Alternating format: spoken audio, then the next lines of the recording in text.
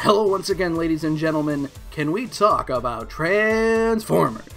Yes, here we are again. The Can We Talk About podcast, talking once again about this big ol' podcasty thing. That thing that lends itself so well to this little particular area of podcasting, Kristen. You sound sarcastic. I mean, we talked about it in the preview episode thing where bad 80s cartoons or things that are easy to make fun of that aren't about a particular demographic are very much our wheelhouse. And quite frankly, Kristen, making fun of robots, nobody's going to get offended by that, I don't think. No one gets hurt here. They don't got feelings. Of course they don't. They have metal hearts. Or cosmotrons? I'm referring to, of course, that series of Might and Metal, that actual 80s cartoon classic, The Transformers. I am unaffected by acid rain. My name is Joe. I'm Starscream. Or am I Skywarp? I'm Kristen. And we are watching The Transformers Generation 1 via Tubi, where you can watch things like Sonic X. Oh, gotta go faster, faster, faster, faster, faster.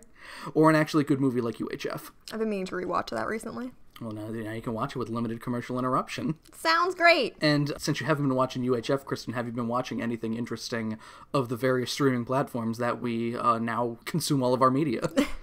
What I have been doing is helping breathe life into what will probably be one of the last major releases for the Nintendo 3DS, Persona Q2. That came out this week. We were recording on June 8th, and last night I played it for 6 straight hours. Goddamn. Well, I know you do like yourself some Personas. I do, and the only reason I bought this game is because the female main character from Persona 3 Portable is in it, and I love her. Yes, and that's, well documented. I don't want to say the word stan, because that's weird, but, that's who... I call her on Twitter, I'm her #1 fan. There Just you go. Fan is fine. Perfect. That's there. She's that's a... simultaneously me and also my daughter? I don't know. It's a much less offensive term to use. I like it. Yes, Joe, as someone who likes K-pop, I'm sick of the word stan. I've been playing a fun little game, and I say a fun little game that I've had for probably 2 years at this point, that I've put over 60 hours into, called Earth Defense Force 4.1, The Shadow of New Despair, which is a Sounds like we're both playing really monotonous games right now. A game that would gross you the fuck out, Kristen, because it's about giant bugs. Yep, not a fan, so I will not be playing that myself. Thank you for the anti-recommendation. This week we are looking into Divide and Conquer, which follows our new main character, Kristen, super genius, not robot, honorary Autobot, who is perfect in every way, Chip Otacon Chase. Joe, I'm a fan of Chip. He's better than Spike, I'll say. He's a little sexy little nerd. And he doesn't wear a hard hat. Yeah, his head's strong because he's a big brain in there. Oh, and we also got some robot asshole who lays on a bed for the entire episode. Fucking lazy bone. Why can't he just stop being hurt? Anyway, we will return to the Chip Chase show after the theme song. The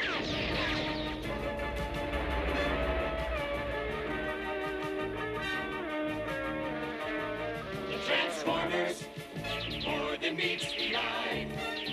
Autobots wage their battle to destroy the evil forces of the Decepticons. The Transformers, robots in disguise. The Transformers, more than meets the eye. The Transformers.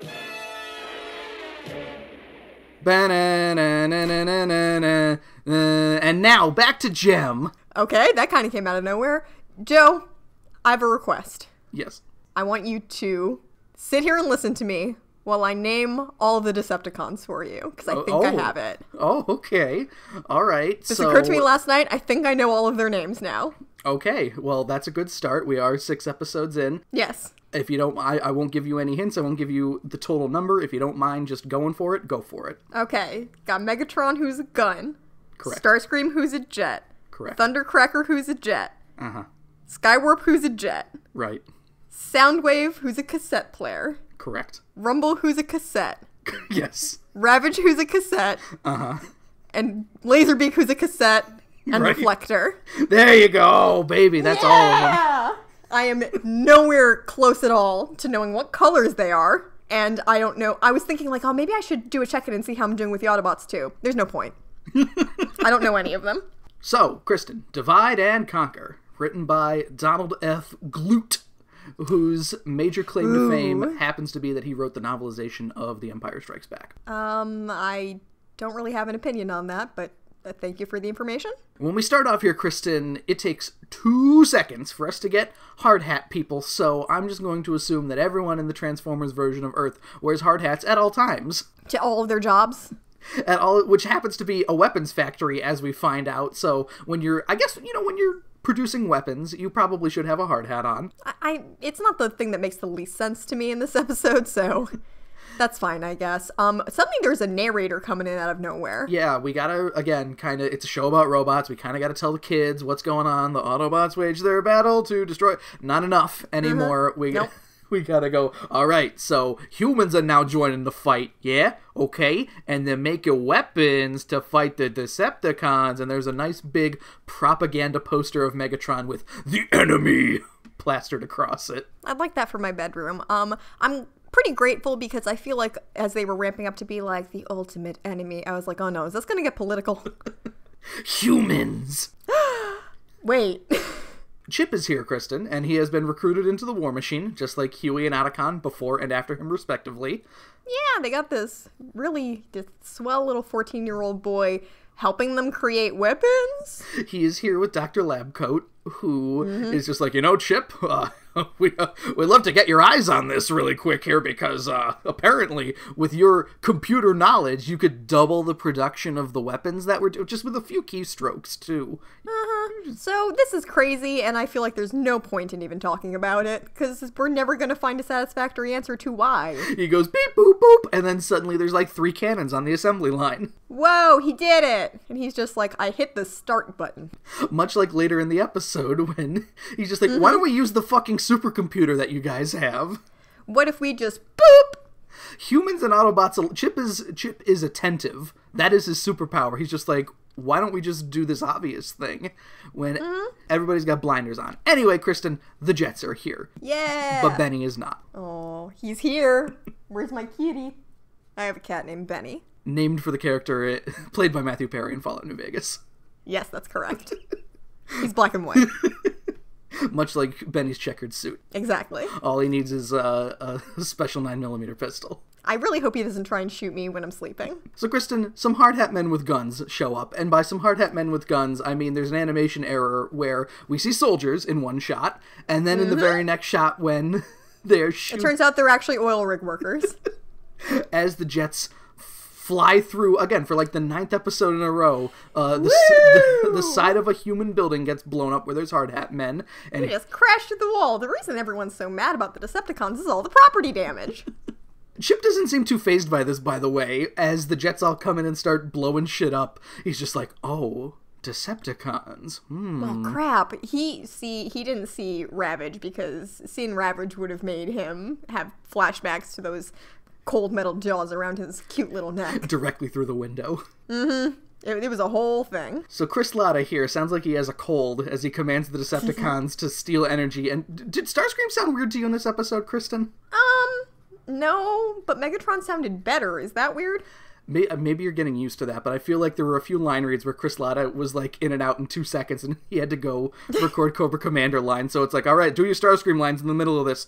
Oh, fuck, all right. Blah, blah, blah, Megatron, blah, blah, blah. Okay, I gotta go. I gotta go yell at Zartan. Goodbye. See you later.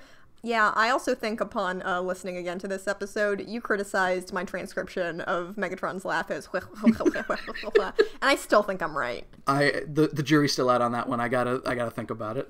I'll convince you. So I'm getting some serious deja vu here, Kristen. As Yes. we are in a very blue mechanical area.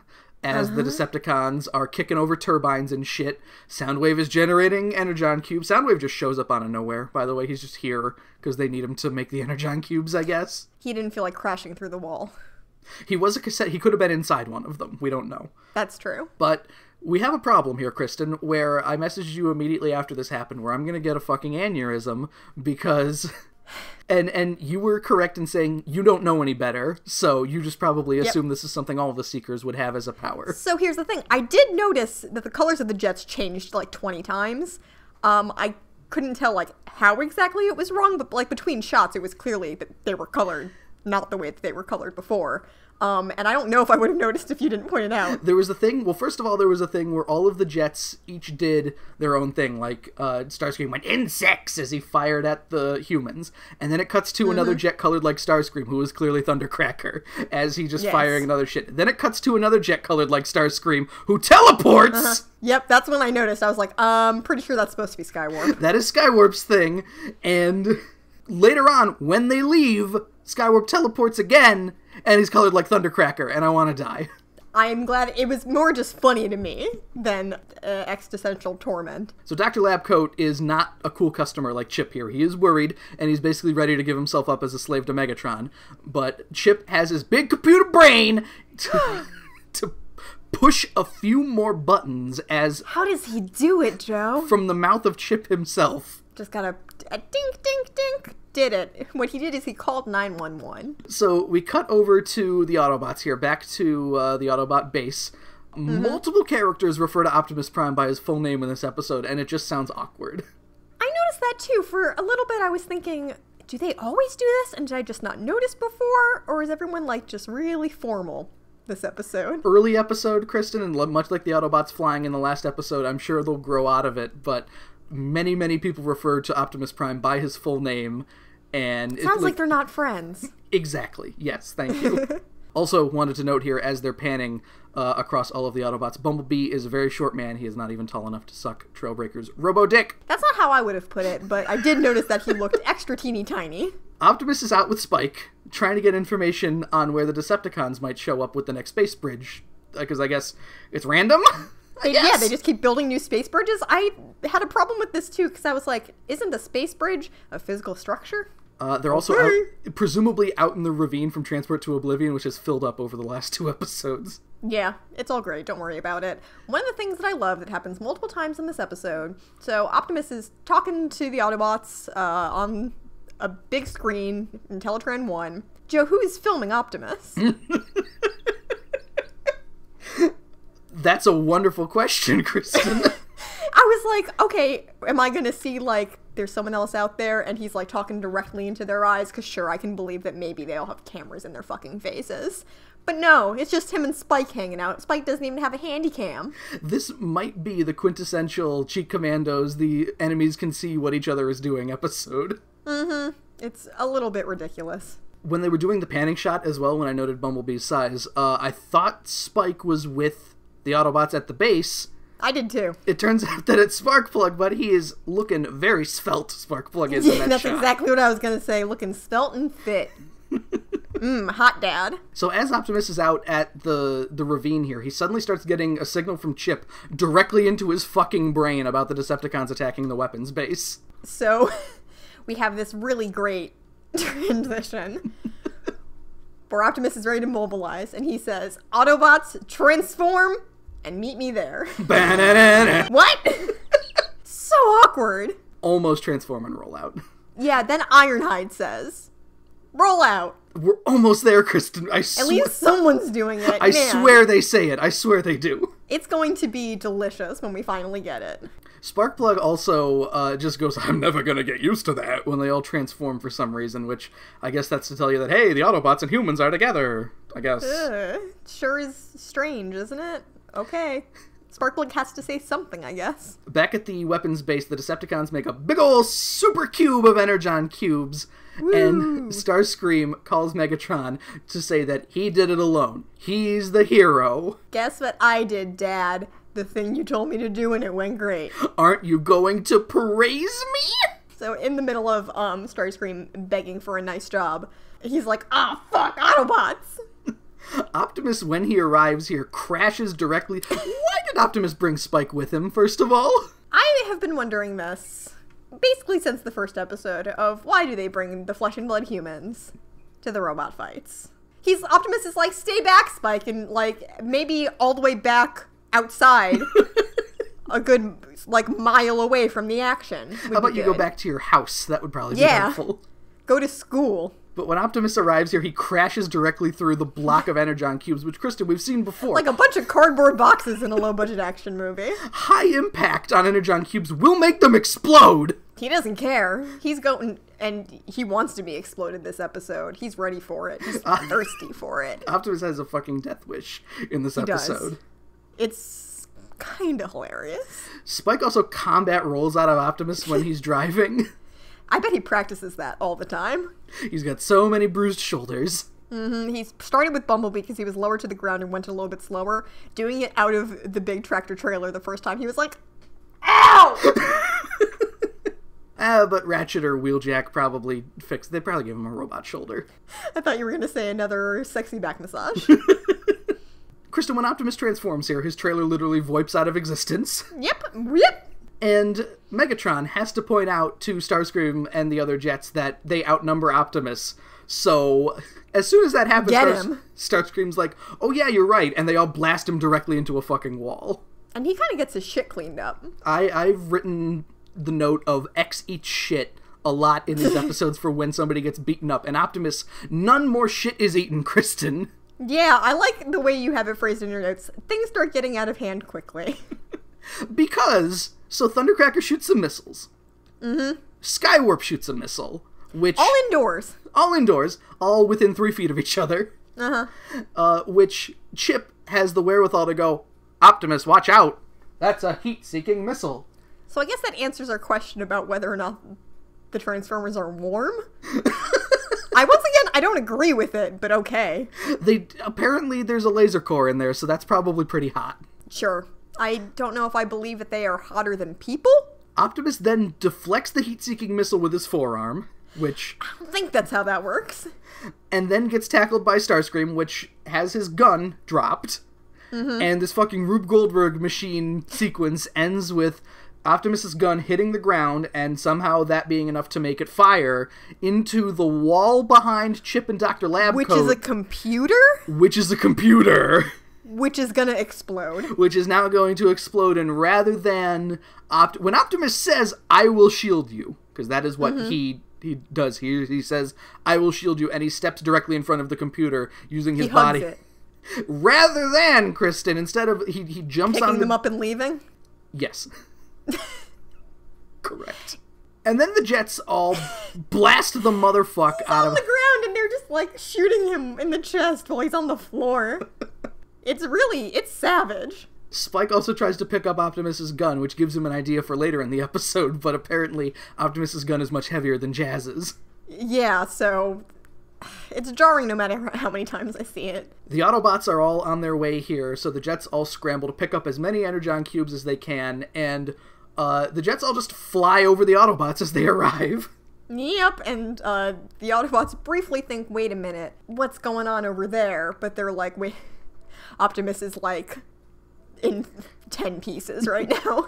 We should probably see how he's doing. And Genius Bumblebee is like, Optimus, what happened? When he's very nearly exploded. Very nearly a fucking smoldering crater. What do you think happened? He got shot by 3 jets. Optimus then asks Wheeljack to repair him, but Wheeljack answers, not here, like it's a very personal and intimate thing. So they make him transform. There's a transition. Wah, and Optimus transforms and they leave. Joe, you remember how I had an issue in the first episode with them doing a transition when they didn't need to? Transitions to 2 seconds later, yes. This is egregious. But they're all driving off. I guess Optimus is too big to fit in anyone's ass, so it has to be this way. And he's just kind of rolling along the desert going... Optimus has a problem for basically the rest of the episode here where he talks so slowly, which obviously indicates that he's hurt. Yep. I mean, he is a robot, so it's not like he has to save oxygen. Or Solid Snake. Stop it, Joe.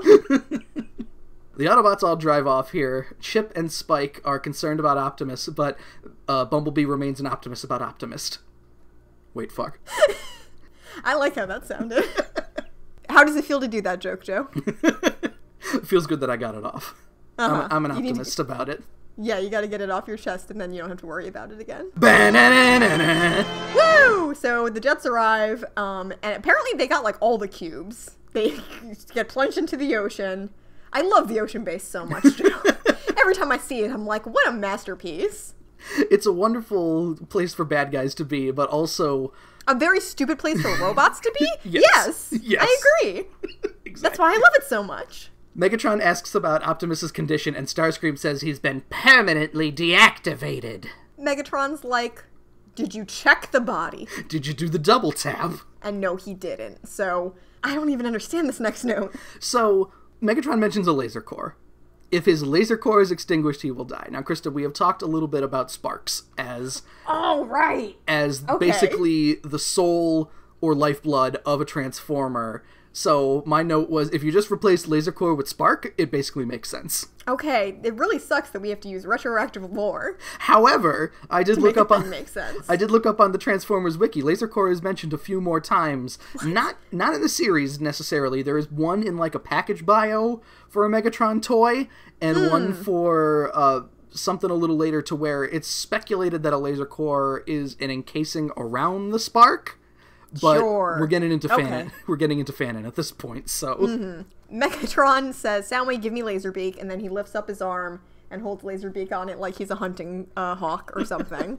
He's a falconer. Yeah. And so, Kristen, apparently, because, again, early in the series, things like that, when Megatron orders Laserbeak to go spy on the Autobots, Laserbeak's kind of like, I don't know about that, dude. Apparently, I didn't get that from his reaction, but Megatron says, oh, you nervous? You'll be more nervous if I fucking eat you whole right here.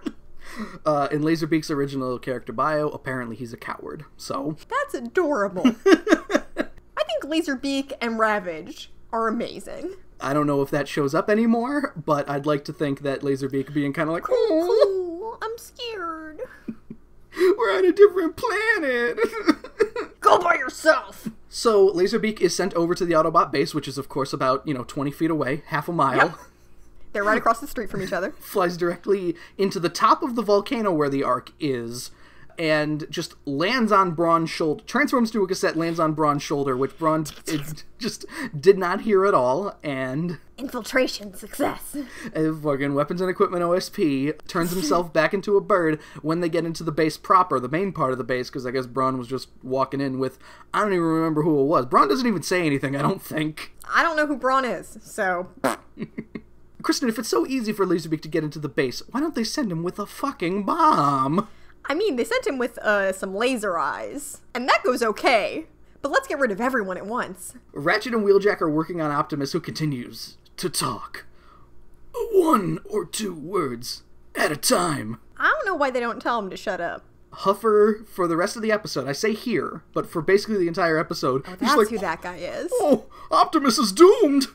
I can feel it in my data bank. So he's annoying. Spike says, nuts to that! Which is a very 80s thing to say. It is. Very 70s thing to say. I'm going to start saying shit like that, because, Joe, I already say stuff like, what's his nuts all the time. So, Kristen, whenever you're in a situation that you don't like, just say, nuts to that. I will start doing that, and I'll see how quickly all of my friends abandon me. Megatron orders Laserbeak to attack, and nobody notices the flying fucking robot bird until its laser eyes are carving up Optimus's chest. I think very briefly, either Wheeljack or Ratchet is like, what? Like, oh my god, a bat! Ah! And segment 1 ends with Optimus exploding. Woo!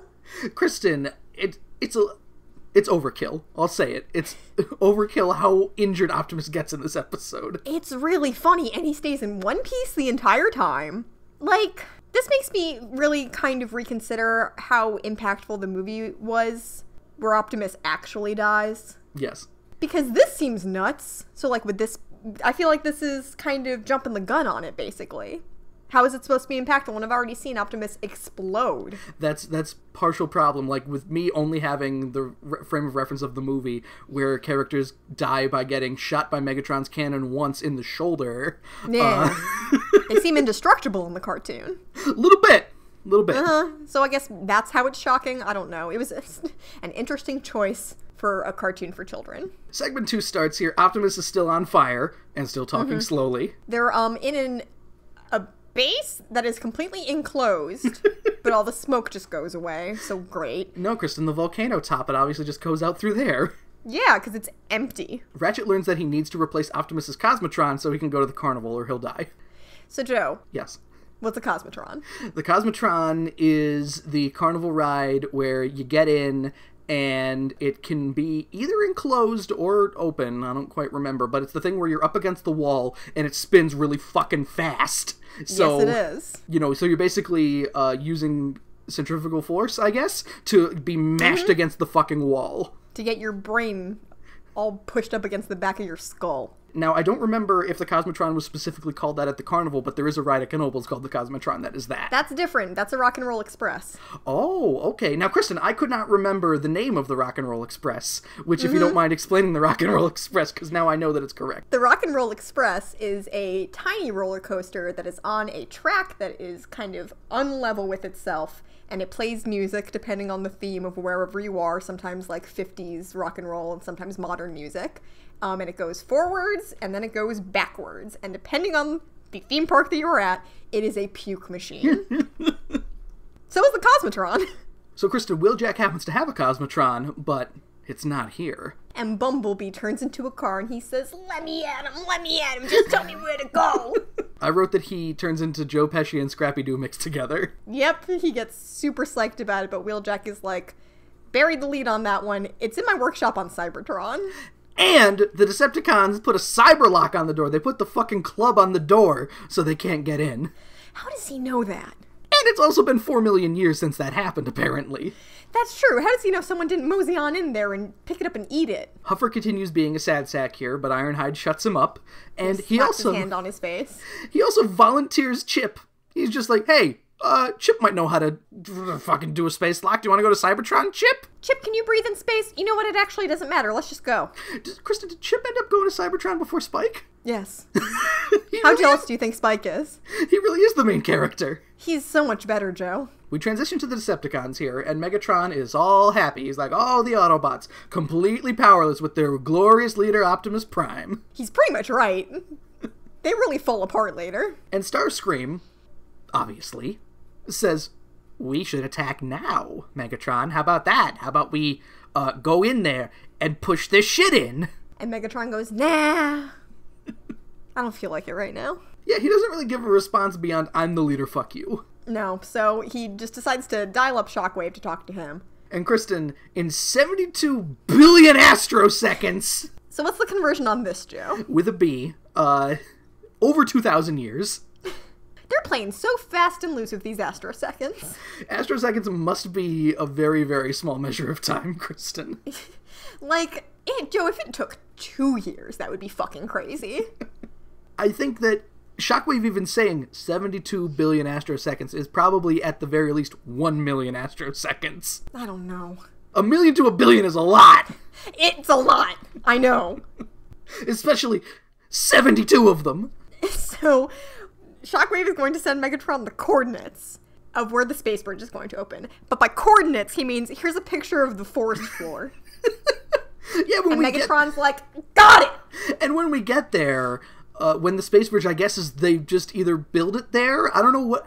It's just there. It's just there. They don't explain it. We go back to the Autobots.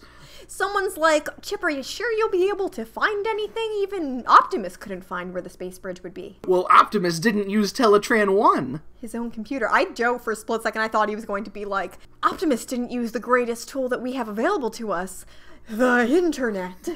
My brain. Woo! So Spike calls Teletran here Sherlock Holmes with floppy disks because it could solve the fucking space bridge mystery. And yes, there's absolutely no reason Optimus shouldn't have fucking used Teletran to find the goddamn space bridge. He wanted to be Detective Man himself. Turns out Teletran is the Sherlock Holmes and Optimus is the Watson. We went to the desert where Starscream, Rumble, and a bunch of reflectors are getting the space bridge ready. And Kristen, Starscream could not be more disappointed about his positioning here. Because, I mean... He thinks physical labor is below him. It's fine. I do too. I agree with him. He's leading the task force, which I just want to say, though, I think Starscream might be the only Decepticon who can do this because Megatron and Soundwave are too important. Mm-hmm. Thundercracker is lazy. Skywarp is a fucking dumbass. And the others are cassettes, and they should be the flunkies. You shouldn't have a flunky leading your operation. We get it done, though. I mean, it's this whole situation again where it's like, okay, now we need a volunteer. Who wants to get in? Who wants to do it? There's a reflector here who, they're cramming the Energon cubes into the transport vehicle from Transport to Oblivion, and I believe Rumble remarks, don't we need a driver for one of these things? Starscream just picks up that tiny reflector by the back of his head and just shoves him into the thing, and he's like, "Ugh!" Happy trails! And I just imagine he screamed from inside the glass the entire time. For some reason, the reflector has, like, a normal human voice, too, like, no, not me, no. And he's Jimmy Stewart for some reason. Yeah, I was gonna say. We transition to Bumblebee, Chip, and some other Autobots. They found the You don't space... even know who they are. I didn't name them at the time. It's Ironhide, Trailbreaker, and Bluestreak, just so you know. Stop showing off. I don't want to, Kristen, you tried to fake fan me there, and I don't want to say that I dunked on you, but... Kobe.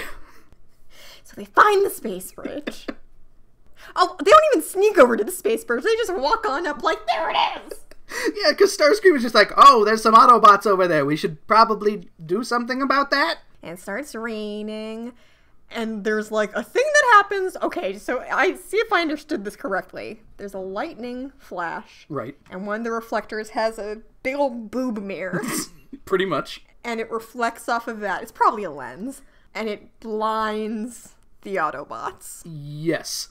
Temporarily. I did learn from reading on the Transformers wiki in the Japanese dub of this episode when Reflector does that. He goes, Flash Beam!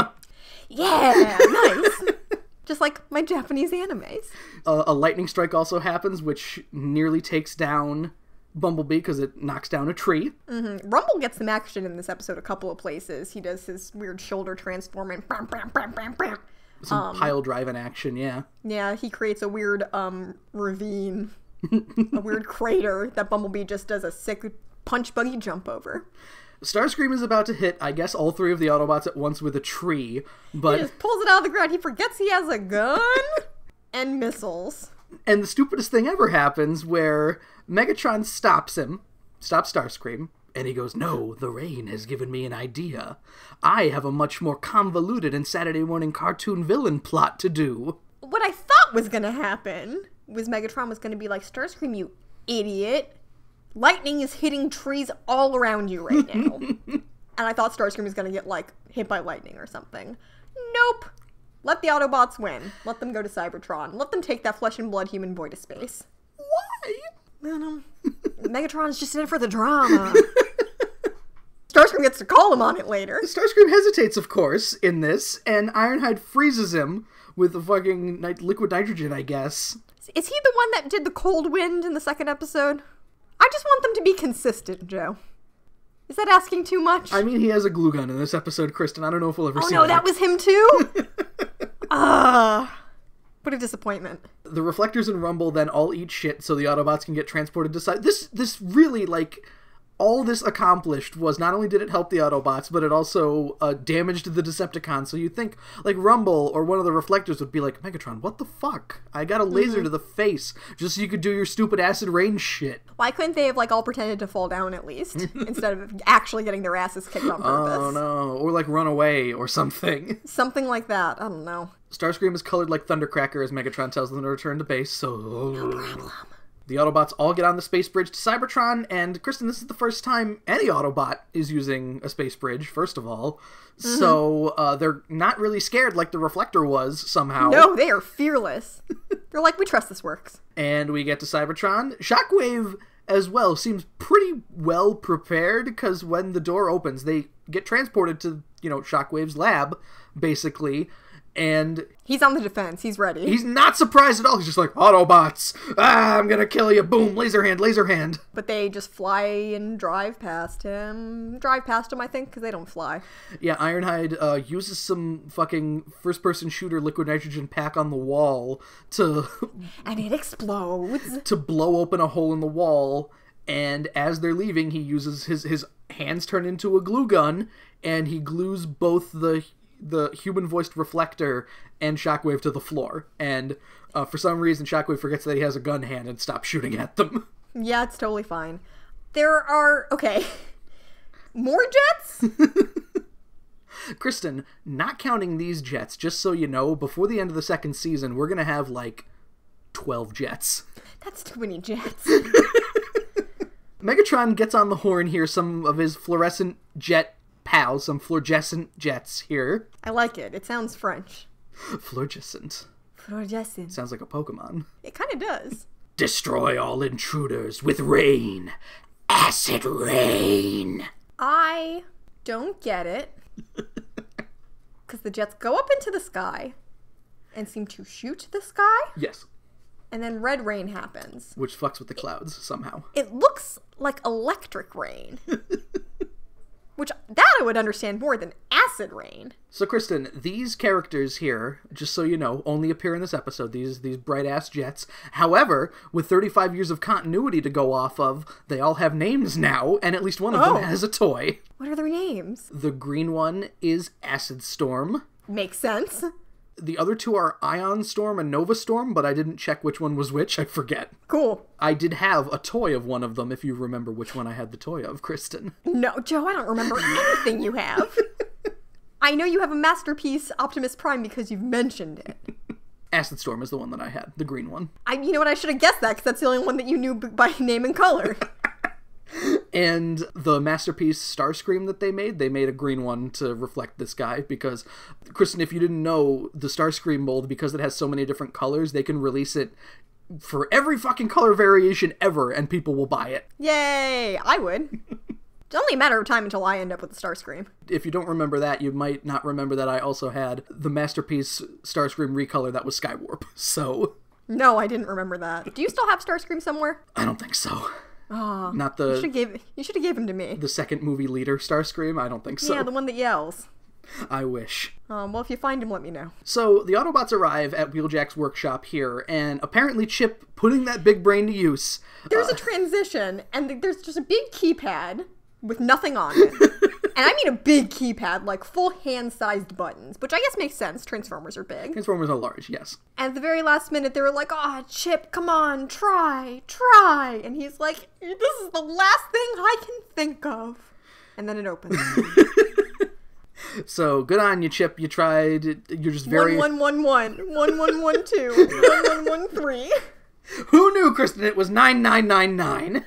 No, it was 1234. Ironhide may not have been the best person to send in on this fucking rescue mission, because he calls the Cosmotron a Cosmo whatchamacallit. What a dumbass. I bet Ironhide's carnival goldfish only last 2 or 3 days. Ours lasted several years. And we had a second one that lasted 2 or 3 days. Yes, that one did not go so great. But they walk into the room, and he just uses some weird spotlight eyes, and there they are. And he just finds it. He just picks up the Cosmotron. Yeah, he's like, he goes, "Was that fast enough for you?" So as they're leaving, the acid rain starts, as you mentioned. The jets, we see the cool jet design from the first episode that they turn into, because obviously they are not normal human jets. And they fire into some clouds, which turn red, and there's some bright red rain here. It's a really, really bad animation. It's just literally an overlay of red lines that they kind of wiggle back and forth. Pretty much. Instead of transforming and roll outing, all the Autobots decide to just run through it. So they're like, "Oh man, if that touches our circuits, we're gone. We're goners. We're done. But if we don't get this back, so is Optimus. Trolley problem." End of segment 2. The Autobots are all fucking dead as they run for about 2 seconds before they're like... They just start collapsing. Why didn't they just put the Cosmotron onto Chip's lap and have him go? They could have gone back for them. I think it's fine. Segment 3 starts. They're all still dying, but yes, as you mentioned, Kristen, with this acid rain that seems to only affect robots. Not only is Chip okay, his wheelchair is okay too. Like, shouldn't it have, like, rusted, or... Shouldn't his skin be, like, slightly itchy? So, Megatron has a camera directly pointed at the Autobots. And he's like, "Whiff, whiff, whiff, whiff." That he can see just fine, by the way. When he tries calling Shockwave, it's all fucking fizzy, so I guess Shockwave's just in an area with bad reception. The Wi-Fi routers over near where they are. The one Wi-Fi router on Cybertron. Yeah, the only one. Megatron also, at this point, decides to just turn off, does this... Austin Powers, close the door. We don't need to see it, he's dead. I'm fine. Don't worry about it. It's taken care of. Turn TV off. And Starscream is like, "All right, we have divided. Shall we go conquer?" And Megatron is just like, "Starscream, for the first time in so long, I agree with you. Let's go kick some ass." He, like, pats him on the shoulders, like, "Mwah, good boy. Let's go." Back at the base, we reiterate that Optimus needs the Cosmotron, or at the very least... Yes, we know! At the very least, the flying swings, or the carnival will be a failure.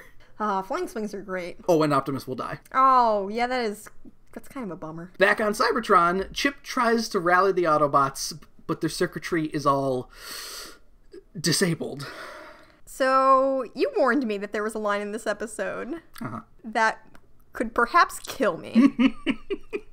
You are still of body, so it did not kill you. Yes, thankfully everything's okay. I did send you a picture of the face I made when this happened. Yes. Which was just wide eyes looking off into the distance. Chip, in his infinite hot wisdom, says no one is really ever disabled as long as they have courage.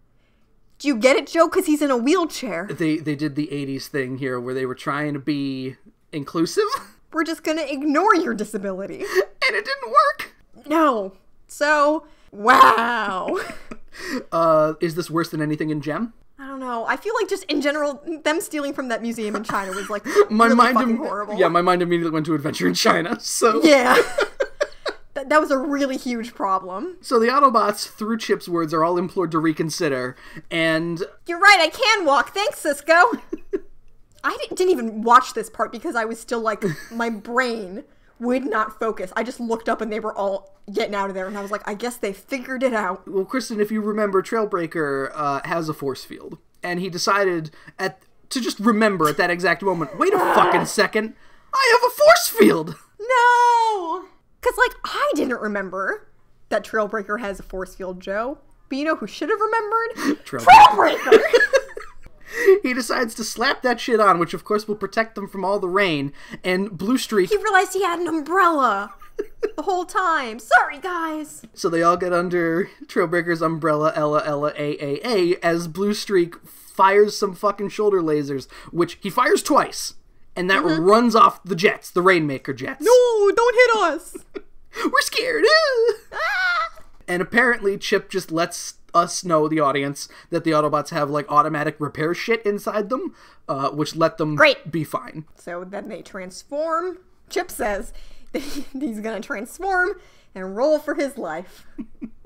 I wish they would stop doing that. So Megatron's plan was basically death by 1,000 cuts, I guess. If the acid rain is not powerful enough to make it so the Autobots can heal themselves as soon as they get out of it. He just wanted them to be tortured dead. But luckily he turned the camera off so they could just leave. Kristen, is there breathable oxygen on Cybertron? No. No fucking way. I originally wrote, is there oxygen on Cybertron? But I was like, well, wait a minute. If there's rain, there would have to be. So that's why I put breathable oxygen. If there is nasty-ass electric acid rain... There should probably be oxygen, I assume. I'm not a weather cycle person. I think you need oxygen to make 2 parts hydrogen, 1 part oxygen. Mm-hmm. There's a whole gag in a musical called Starship that I like, where one of the main characters takes off her space helmet, shakes her hair dramatically, and goes, I have made it to this new planet. I will now check to see if the air is breathable.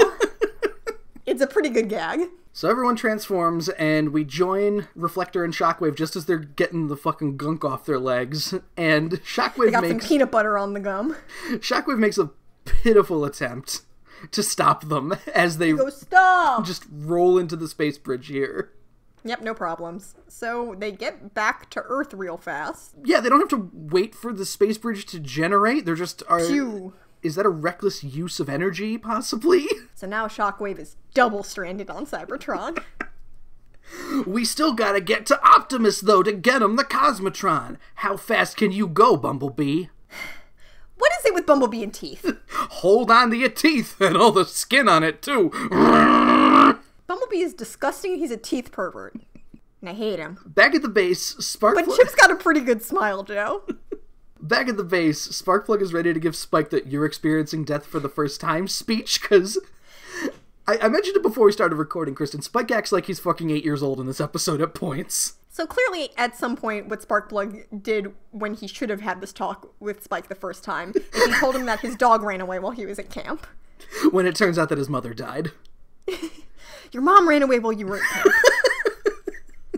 The Decepticons are on their way because Teletran's security alarm stops that whole nice family speech, because obviously Optimus is the new mother of the family. So Huffer still keeps saying, cool, we're all gonna die, that's great. Spike gets mad.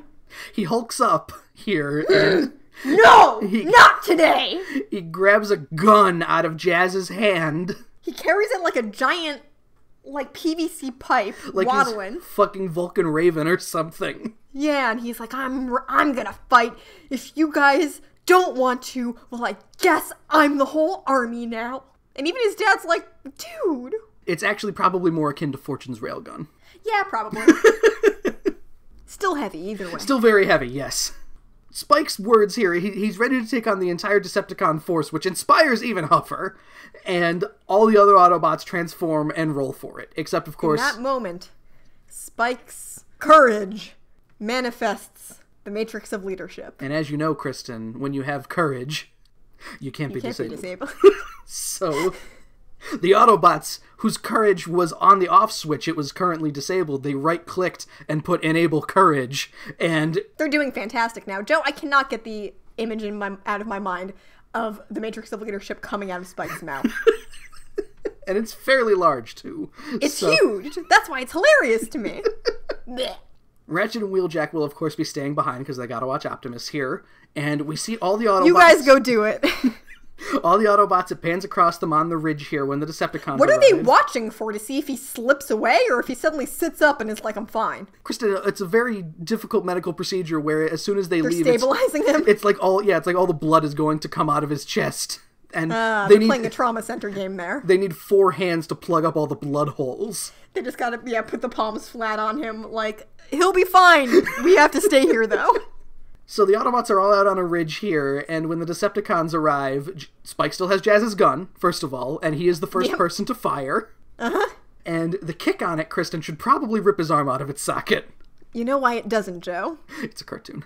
No, because he has courage. Oh, courage and a robot shoulder, as we have said earlier in the episode. So he's great. He's doing totally fine. Big robot fight. Yes, return of robot fight in all capital letters here. Some highlights include Ravage ejecting and tackling Spike, which finally makes him drop. So violent. He does make a noise when it happens. So spills his ass all over the floor. Rumble does some rumbling. We get shoulder transform. Sideswipe using his jetpack, only to get fired out of midair by Megatron. What an asswipe. And Kristen, a weird thing happens here where Starscream is like, we're expending too much energy. I mean, if you say so. Megatron is like, you know what, I'll finish it off myself then. And he transforms into gun mode, which makes me think that Starscream is just being lazy and he doesn't want to fire his null rays anymore. You do it. I'm bored. I want to shoot something. Get over here. Ravage gets called a bad kitty, of course. Ooh, only I'm allowed to say that. Before he tackles Spike, but he gets scared off as Bumblebee arrives to flash in his high beams. He's not a bad kitty, he's a good kitty. Ravage is a good kitty. He is. Okay, so they get in with the Cosmotron. Yes. And Ratchet just slam dunks it into Prime. Just right in there, right under. He shoves it in the wrong way a few times. It's like when you're trying to put a USB stick in backwards. You put it in the normal way, then you flip it around, must not have been right, and then you flip it around a third time. It's like, oh no, I was right the first time, I was just stupid. He just starts bashing it with his fist, like, get in there. When we cut back to the battle here, Starscream is just no longer with Megatron, expending energy like an asshole. He just dropped him somewhere, I guess. Flying and twirling around, shooting his lasers, and the Autobots are about to join in the fight, but... Megatron says, I have won. Is there no one who can challenge me, the ruler of fucking everything? To which we get the very, very, very heroic fanfare entrance, Optimus Prime coming in, being like, I challenge you, Megatron. He's a very sexy thigh gap going on. He looks great. This inspires the Autobots. It's our leader. It's Optimus Prime. And Starscream turns into fucking battle referee here as he's like, hey, Megatron, did you realize that Optimus just accepting your challenge means you are actually forced to face him one-on-one? It's Cybertronian law. I'm just saying. I'm just saying. It sounds fake, but saying. I love it. Starscream just like, yeah, good luck with that.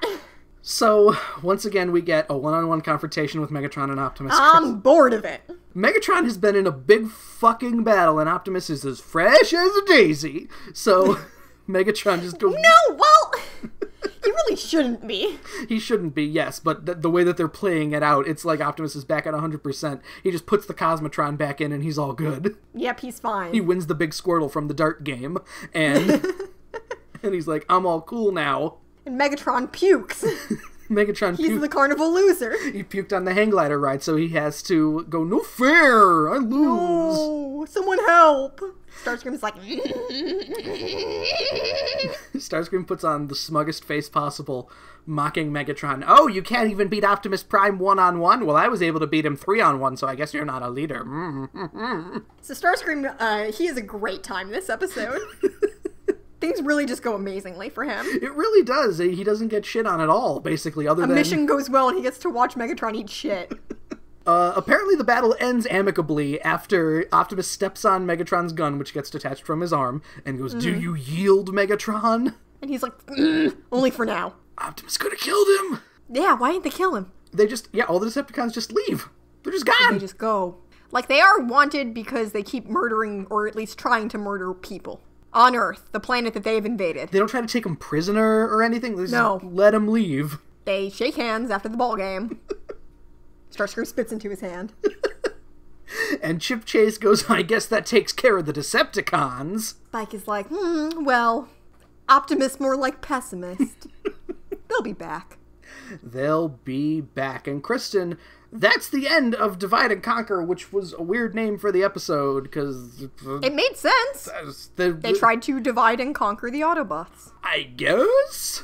I have no problem with it. I always saw Divide and Conquer as like there's two separate things going on, so let's split off into two groups and take care of it that way, and not the other way around of we're trying to take out pieces of the Autobots. I thought it meant divide the other people. Like, pick your battles and make them smaller to make them easier.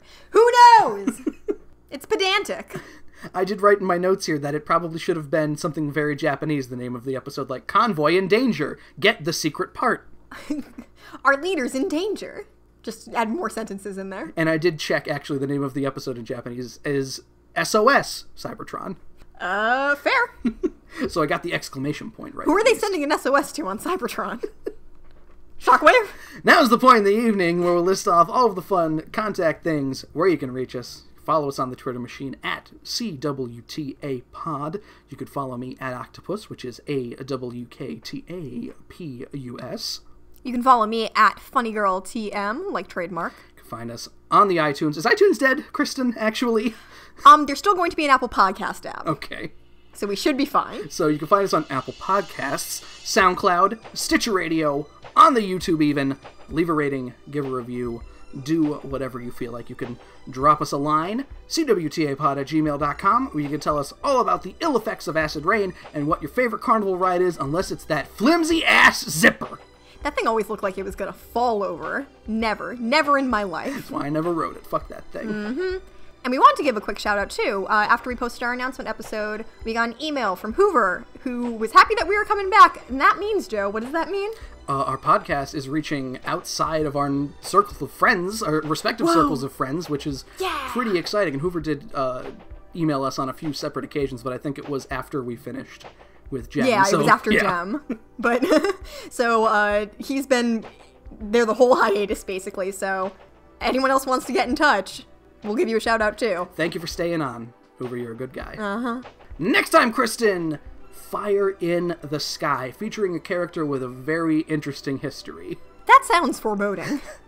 It's been 6 episodes. We may as well introduce somebody new, because Kristen, we got to know characters like Brawn and Mirage so well. Oh no, Joe, is it another robot? If it was another human, I could deal with that. It's another robot. It's another robot! You can quiz me on the Autobots next time. For the Can We Talk About podcast, my name is Joe. I'm Kristen. And join us next time for more robots. More robots are in the mail!